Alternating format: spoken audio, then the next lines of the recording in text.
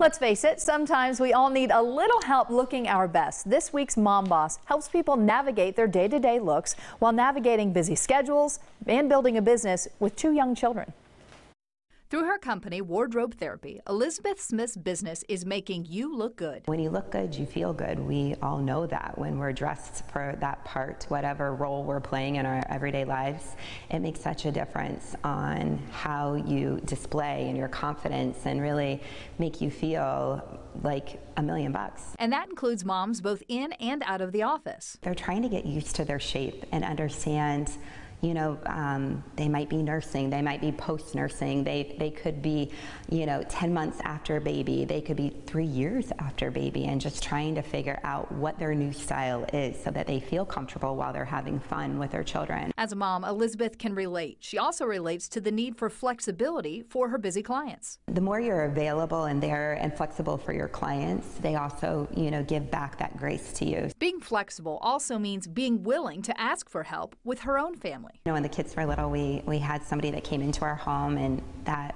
reliability was so important to our family and she really helped us to grow our business, and has no idea, that she did, because we knew the kids were happy and well taken care of, and that allows you, as you know, to do your job well then. But even Elizabeth admits sometimes asking for that help is easier said than done.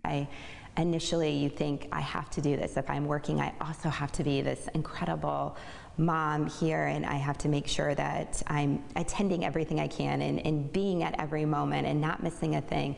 And in the beginning, I don't know if I juggled it all that great. I think I applied pressure to myself that I didn't even realize was there. We're harder as moms on ourselves than your children ever are.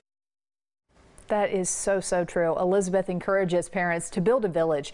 Things like carpool, help each other out, and don't beat yourself up for not being there for every single minute of every day. You can go online to see my rapid fire questions with Elizabeth about how she manages to keep herself present and prepared.